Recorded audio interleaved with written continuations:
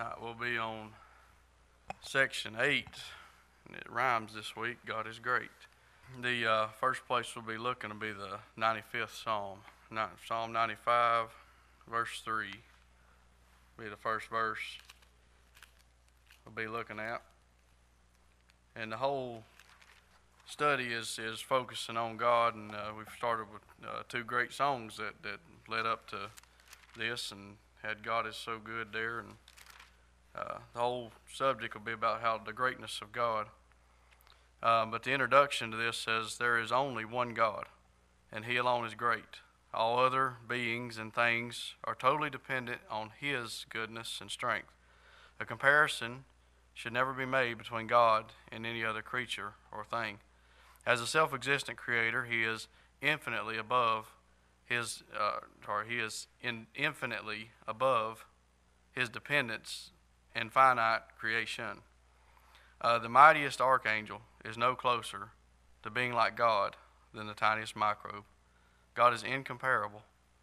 In the context of the body of believers, this truth is extremely important. There are no great men or women of God in the Scriptures or in church history. There are only weak, sinful, and faithless men and women of a great and merciful God. And as I read Mr. Washer's introduction there, it kind of reminded me of a song. And the fellow that wrote in that song, he wrote the title of it was Indescribable. And he wrote in the first stanza of his song, when he was talking about the indescribableness of God, he said, from the heights to the depths of the sea, he said, creation revealing your majesty. From the colors of fall to the fragrance of spring, every creature unique in the song that it sings, and they all exclaiming, indescribable, uncontainable. You place the stars in the sky, and you know them by name. You are amazing God, all-powerful, untamable, awestruck. We fall to our knees as we humbly proclaim, you are amazing God. He goes on to say, who has told every lightning bolt where it should go, or seen heavenly storehouses laden with snow? Who imagined the sun and gives source to its light, yet conceals it to bring us the coolness of night? Said none can fathom. He goes on at the end of that song to say, incomparable, unchangeable. You see the depths of my heart, and you love me the same. And that was a song that a fellow wrote called Indescribable. And he was writing and thinking about this characteristic of God and just the greatness and how it's indescribable. And we'll see that in one of our verses later.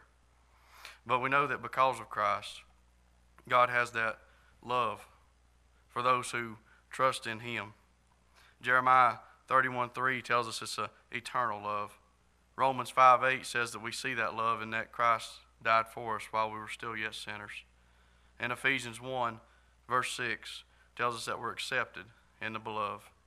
We have an amazing God. There's none like unto Him. We have a merciful God, and there's no Savior like unto Him. And our Lord is great, and there is no King like unto Him. So our first point is asking the question, though, how is God described, though, in the following Scriptures? Now we know that God is not comprehensible by our finite minds, but we do have some descriptions from the text of Scripture to tell us what He's like. And our first one in the 95th Psalm, verse 3, said, for the Lord is a great God and a great King above all gods. So to start out with, what we find out here in the text of Scripture, how God is described, He's described as a great God. And I looked up this word great that we're studying tonight. God is great. And great means in extent, amount, or intensity, ability, quality, or eminence.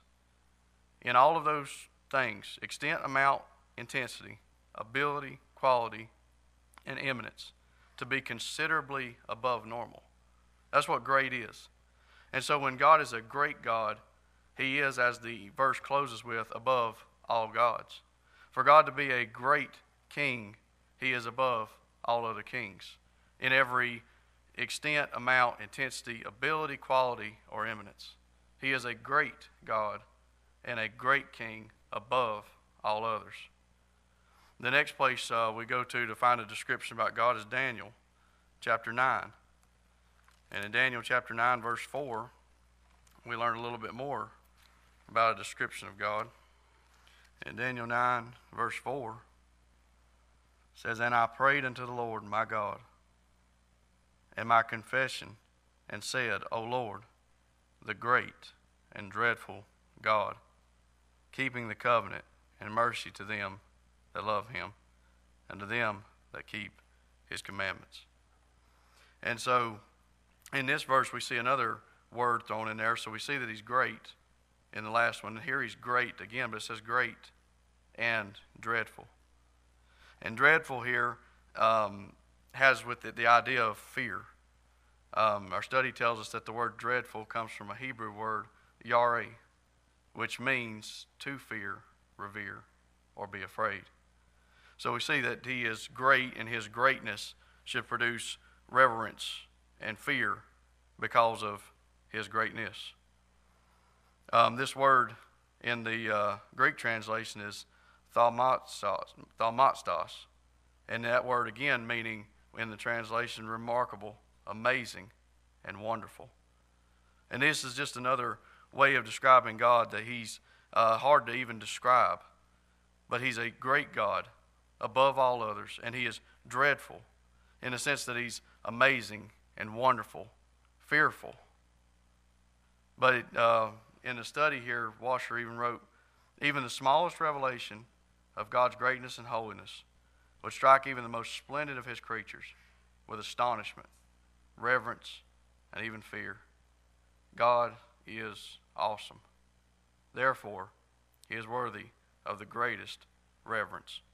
And I love this point that he wrote here because there's so many places in Scripture, and we could stay here all night and just go example after example after example of this being played out in Scripture, of what Daniel said here, of him being great and dreadful.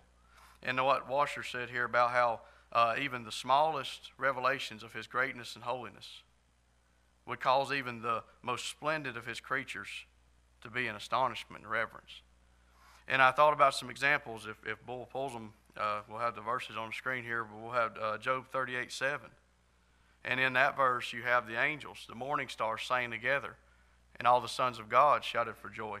That was talking about how when God was creating, and there at the beginning of time, as he was talking to Job in that situation, and he revealed these things there to Job. But we see how the angels had shouted for joy as God created. As some of his splendor and some of his glory and some of his greatness was being seen in the works of his hands, the angels shouted for joy and sung. Luke 15:7 was another one that we read. And in Luke 15:7, we see that heaven rejoices at the work of God.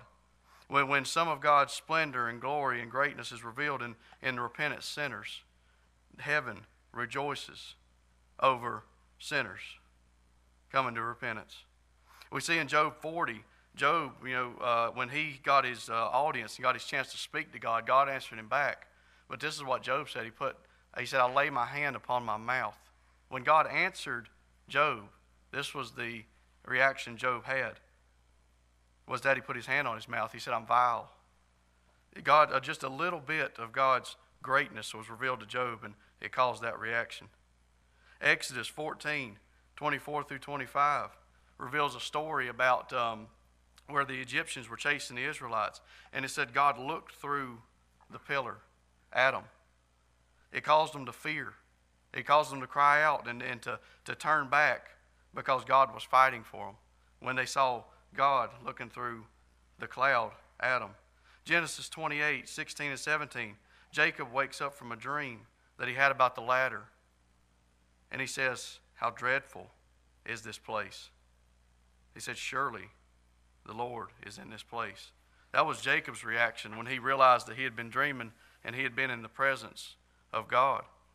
Genesis 31:53, Laban made a compact with Isaac, and when Laban decided to lump God in with all the other gods, and he swore by the God of Nahor and the God of their father, Those weren't the God of Abraham and Isaac. So what did Isaac do? Isaac didn't swear by those gods. Jacob didn't swear by those gods. He swore by the fear of his father Isaac, because God was different. And he grew up in a household where God was set apart, where God was seen as fearful and great. And so Jacob didn't lump him in with other gods in that situation. Isaiah 6:5, Isaiah cries out, "Woe is me, I am undone," when he saw the king high and lifted up, sitting on his throne. In Judges 13:21-22, Manoah, Samson's father, declared, "We shall surely die because we have seen God." And that was when a situation where the pre-incarnate Christ had come to tell them about that they were going to have a son. And they was talking about Samson, but that's what he said when just that little bit, when he realized who he had been talking to, this was the reaction he had.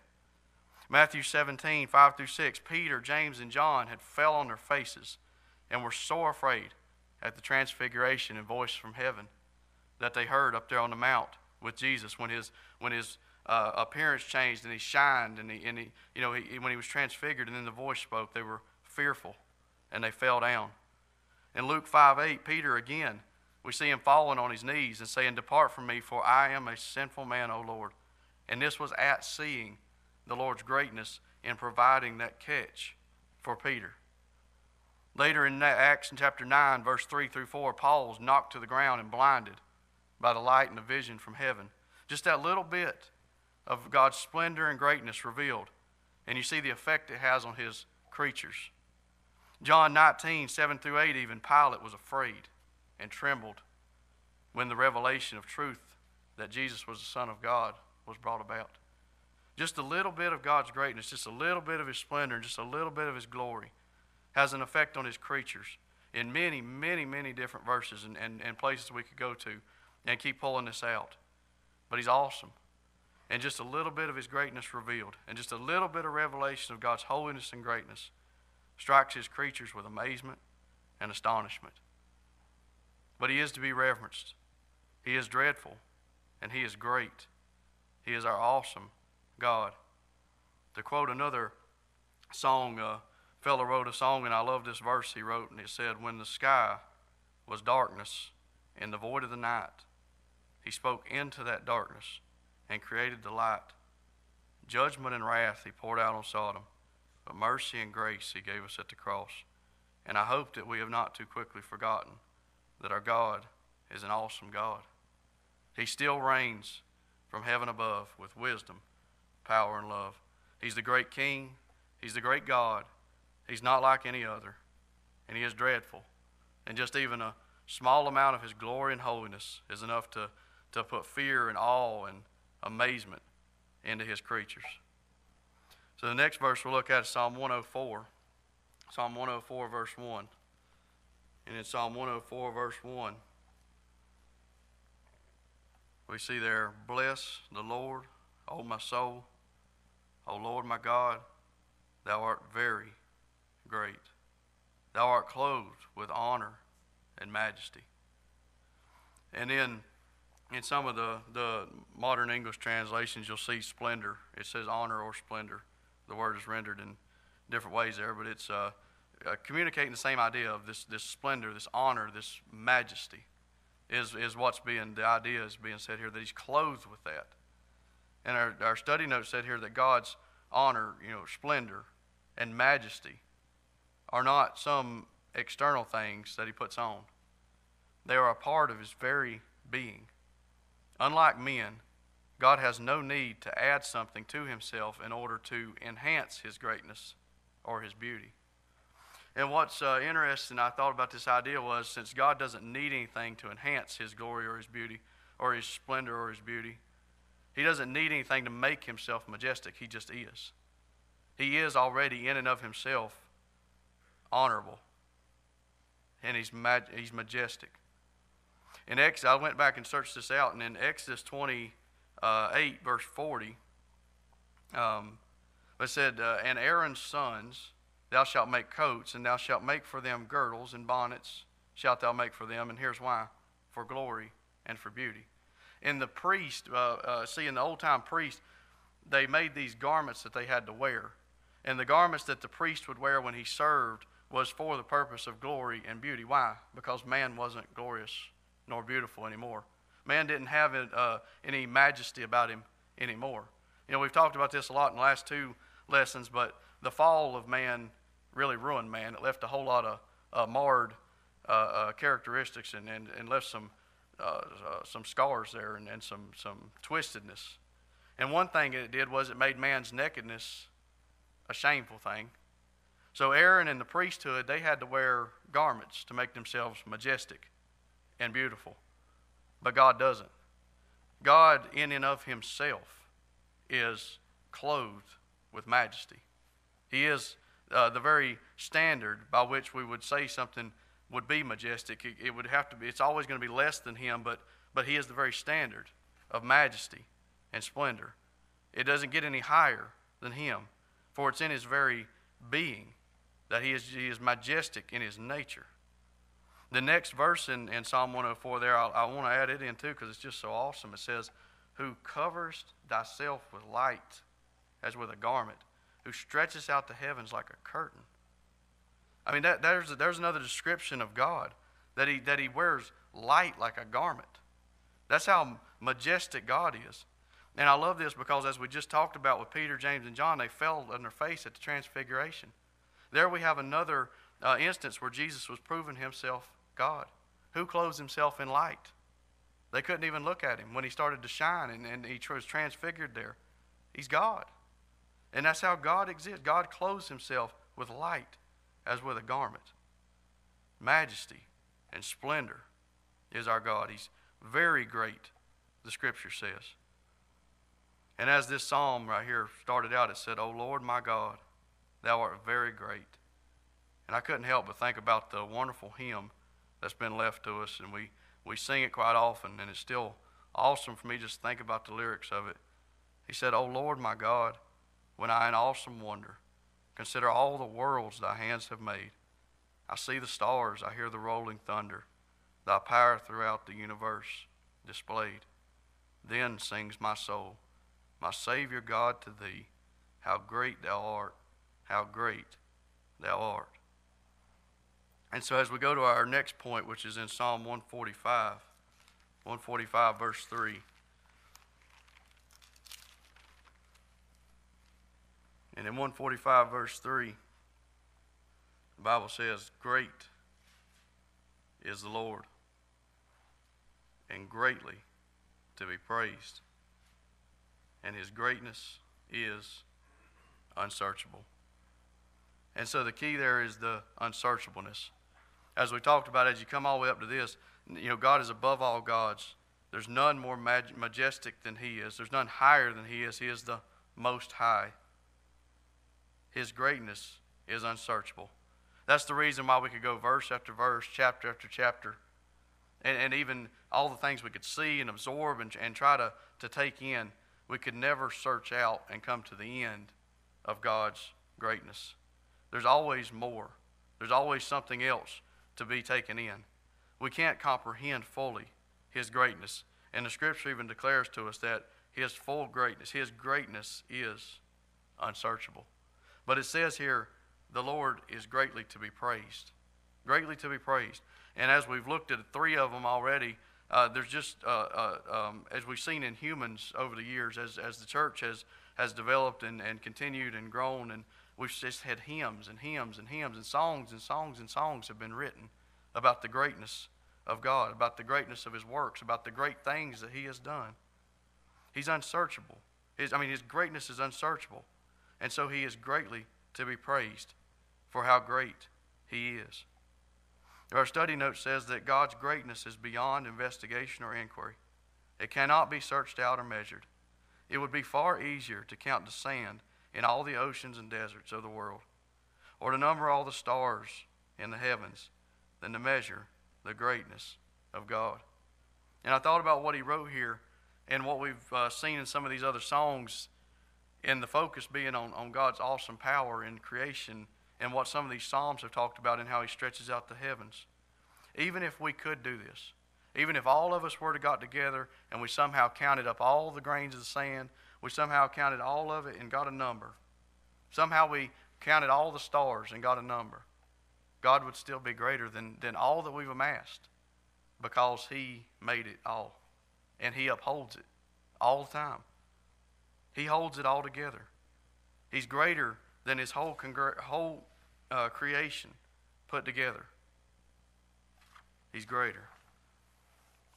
So then our third point goes into, it says, what do the following scriptures affirm about the greatness of God?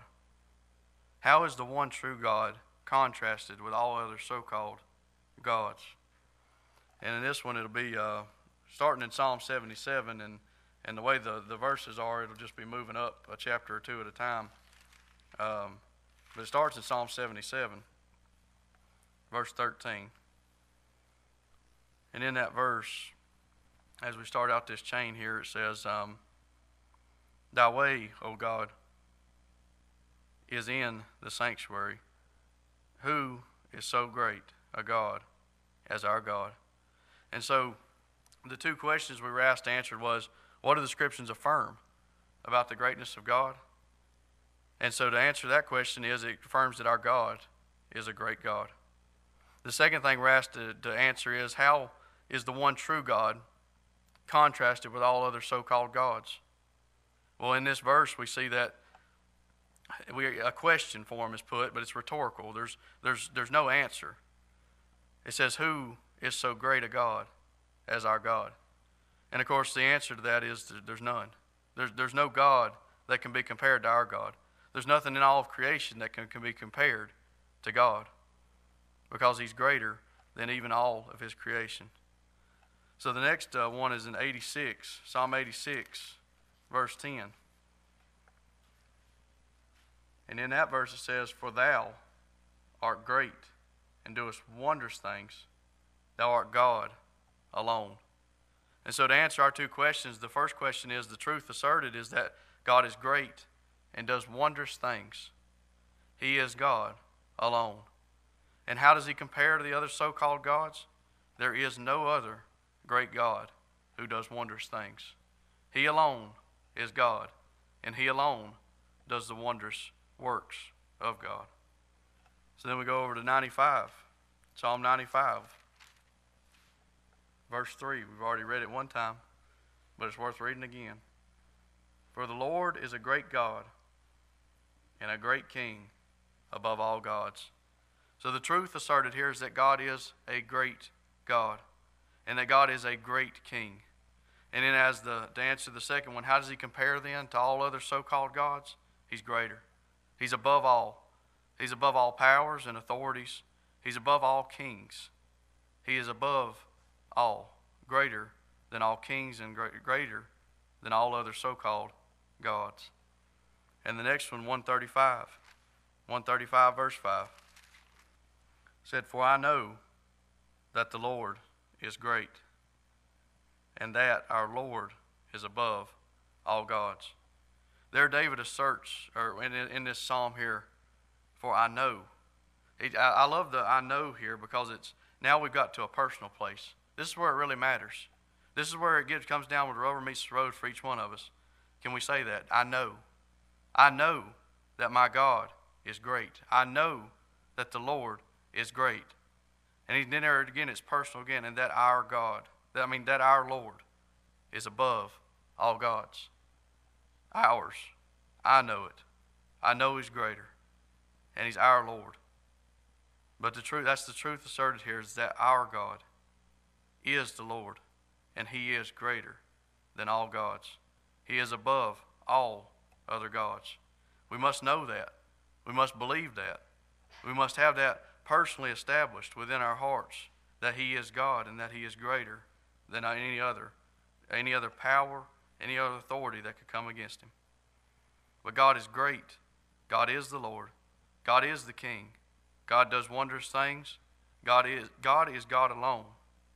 And the Lord God is above all other so-called gods. Who is so great as our God? The answer is none. And so our fourth point does something kind of similar, but it's all the way back at Deuteronomy. Deuteronomy 32. And in Deuteronomy 32, we go to verse number 3. And in Deuteronomy, we've got a different set of questions here. This is more of an application. But it says, according to the following scriptures, what should be our attitude and our response to the greatness of God? How shall we live in light of his unsearchable greatness? And in Deuteronomy 32:3, we're told, because I will publish the name of the Lord. Ascribe ye greatness unto our God. And so to answer our two questions, what should be our attitude? Our attitude should be one of acknowledgement. We should be ascribing greatness to our God. We should publish and make public, make known his great name and his great deeds. And how should we live? We should live in a way that our lives should show the greatness of God by publishing his great works done in his great name. And I saw something this week, just to add to this right here a little bit. This truly is one of the greatest things in all of creation that gives God glory. It's when our lives are different. When we live out a witness where people see the work of God in our lives. I saw a little video somebody put together, and the key word in it was former. They had a bunch of pictures of different people as they come across here, and it was former, former, former. And that's what it kept saying was former, and it had a particular sinful title attached to it, former. And that was the whole thing, was that video was bringing glory to God in the fact that those people in that video were now known as Christians, but they were something else. They were something else, but now they were different. Their lives were showing forth the great works of God in their lives. And God was being glorified in that video as one after another, picture after picture, former, former, former, as they seen the work of God in bringing them to repentance and changing their lives. And that's how we each should live, in a way that we would publish the great works of God, and that we would, to dovetail on to last week, that we wouldn't live in a way to where our lives would be full of hypocrisy, but that our lives would be one of ascribing greatness to our God and in publishing his great works. So next place will be 1 Chronicles 16:25, with these two questions in mind. 1 Chronicles 16:25. It said, "For great is the Lord, and greatly to be praised. He also is to be feared above all gods." So to answer our first question, what should our attitude be? It should be one of great praise and of reverential fear towards our living God. And then how should we live our lives in light of his unsearchable greatness? We should live a life of great praise to the Lord and a life of reverential fear towards the only true and living God, who is great. You see, basically our whole life should be kind of like, I draw inspiration from what Isaac did. I mean, what Jacob did. When the culture and when people try to bring God down, when they try to make him something that he's not, when they try to take away his greatness, when they try to smear his name, when they attack his greatness, we should live a life that would show that we believe in him in such a way that we're fearful of him. Because that's the truth of the matter, is that God is a fearful God. We've gone over that and seen that, how the true reality is if just a small amount of his holiness and greatness was shown, nobody can stand before it. Even men that we would think of as great men like Job and Isaiah, when faced with just a little bit of God's holiness and greatness, put their hand over their mouth and they fell down and cried out, "I'm undone." So we should live that way in our lives, that we really believe that. We walk like Jacob said, that he swore by the fear of his father Isaac. Jacob knew one thing growing up as a boy, is that Isaac feared his God, and he was worthy of it. His God is worthy. Isaac's God was worthy, and he's our God too. He's worthy of a reverential fear. To give a little example of a fellow I heard, he was a former Christian, that's what he claimed to be, but he was now a Muslim. And this broke my heart, because the reason he said he converted to Islam was because he said in the Christianity that he was in, nobody feared God. He said people claim to believe in God. They claim to believe in the God of the Scripture. He said, but their lives were filled with such hypocrisy, the people he saw around him, that they lived as if that he didn't even exist. They lived as if there was no accountability. They by their lives, they showed this man that there was no fear in his eyes before the living God. But he claims when he went to Islam that he saw that. He saw a fearful God. That's what he claimed he found. But see, it hit my heart because I thought that's such a sad testimony. Because our Bible, our Scripture tells us, the Hebrew says that it's a fearful thing to fall into the hands of the living God. And he's the living God. And that ought to be a reality in our life that ought to mark us as Christians, is that we have a God who is worthy to be feared because he is fearful, he's dreadful, and he's great. But that should be a mark in our lives, that we live in, to where somebody might say the same of us, that we walk before the fear of our lives, which should be our God. And then Psalm 104:1, 104:1, and we've already read it one time before too, but I like this one. I like this one a lot. This one's a good one for the practicality part. And we practice it here at Bethany a lot, and Sunday Robbie Stone got a blessing out of this application. But it said, bless the Lord, O my soul. O Lord my God, thou art very great. Thou art clothed with honor and majesty. And I'm sorry, I jumped ahead a little bit. I thought this was the one about singing. But anyway, to answer our two questions on this one is, it's the heartfelt. We're leading up to it though. But when we've got our lives ordered rightly, we're not perfect, but when we've got our lives ordered in a way that we're publishing God's name, we're showing forth His works, we're ascribing greatness to Him, when we're fearful of Him and living in reverential fear before Him, we should do it all. It should all be from the heart. Like we talked about that personal verse in Psalm 135, it should be a heartfelt. He says, bless the Lord, O my soul. A heartfelt attitude of blessing or affectionate praise should be rendered from us towards our God, who is very great and clothed with honor and majesty. We should have live a lifestyle of affectionate praise, motivated and stirred up by the contemplation of His greatness and His majesty. And like we sung the song earlier, Jesus loves me. And as we sing that song, it honestly should stir up affections in our heart towards Him, to think that He would love us. We've talked about it already in previous lessons, how wicked we are, and how without Him, how wicked we would be. But God, it tells us Romans 5:8, like we started out with at the beginning, that He loved us, and that while we were yet sinners, He died for us.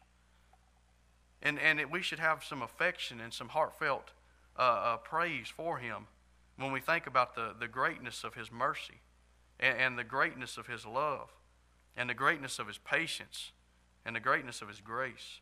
It should stir some affections in the heart. Our study note says here that the word blessed comes from the Hebrew word barak, which when it directed and indicated here, directed towards God, it denotes a joyful exclamation of admiration, thanksgiving, and praise. So we should live a lifestyle of blessing, of affectionate praise towards our God. And so if we go over to Psalm 111, we'll keep building on this. Psalm 111, verse 2. It says there, the works of the Lord are great, sought out of all them that have pleasure therein. And see, this one here is another one. It builds on that idea of the heartfeltness. The works of the Lord are great. They are great. Objectively, it's just true. The works of His hands are great. The creation, redemption. All the things we could go over. Those are the two main ones we think of. But all the works of the Lord are great. And they're sought out of them that take pleasure in them. So we should have here, to answer our two questions, an attitude of gratefulness, of satisfaction and pleasure in the works of God. And number two, how we should be thankful and satisfied to live our lives searching out those great works of God. For we need to know them in order to ascribe glory to Him. We need to know them in order to publish them and make them known. So we ought to be satisfied in that, to search out and to learn of His great works, and to live a life of heartfelt thankfulness for those great works. And to go on to our last verse, Psalm 138, verse 5. And this is the one I was thinking I was at earlier, but I jumped ahead. But Psalm 138, verse 5, to finish up here. Yea, they shall sing in the ways of the Lord, for great is the glory of the Lord. And I like this one here too. He said an attitude. To answer our question, we should have an attitude of joyful singing. I like how Paul put it in Ephesians 5:18 through 21. He said, and be not drunk with wine wherein is excess, but be filled with the Spirit.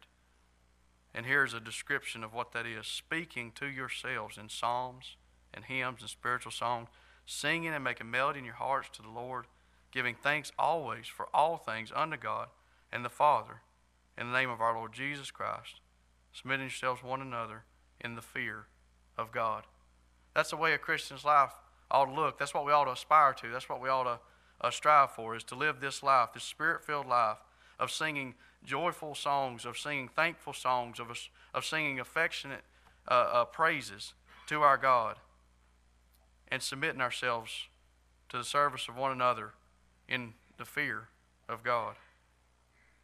But we ought to be reverential, thankful, happy, joyful, ascribing to the Lord greatness. We ought to make known His great name and His great works.